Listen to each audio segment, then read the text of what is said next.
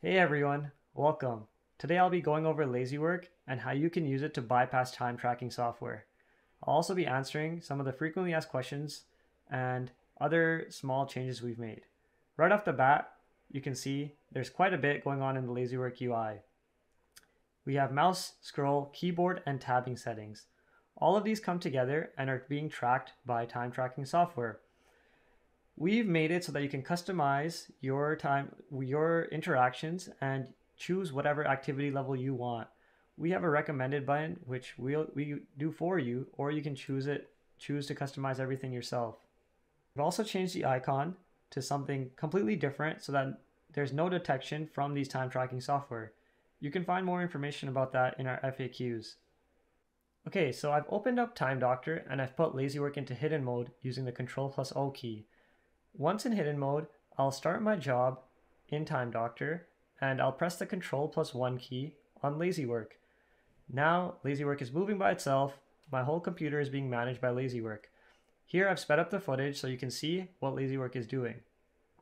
It's tabbing, scrolling, moving your mouse, and interacting with different components on your screen. There's almost no way to tell if it's a real person or if it's a machine.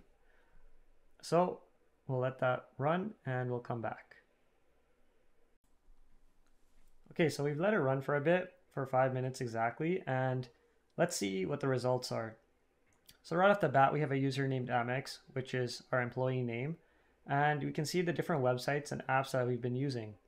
Here we can see that we've used QuickTime Player. There's no indication of LazyWork, which is great.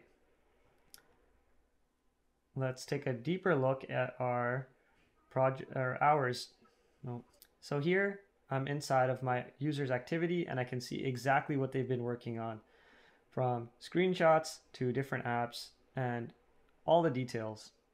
So we can see here the top we used websites and applications was LinkedIn, Time Doctor, we have our system settings, and even some Discord. All of these applications are stuff we have open, but there's no indication of LazyWork. Now let's take a quick look into the screenshots. We've set the screenshots to be taken every 5 minutes, and this is one of one of our older screenshots that we've had. As you can see, there's been full activity in the mouse and keyboard while running LazyWork. LazyWork is perfect for changing the screenshots with the Alt-Tab setting and the browser interactions. It'll look completely different to your employer and it'll be completely undetected. Alright guys, the final thing we're looking at is this unusual activity report.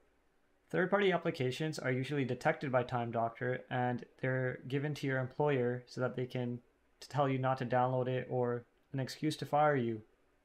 Here you can see LazyWork was not detected and is completely safe to use. If you guys have further questions, don't hesitate to reach out as we have a 24/7 live support chat team as well as email communications.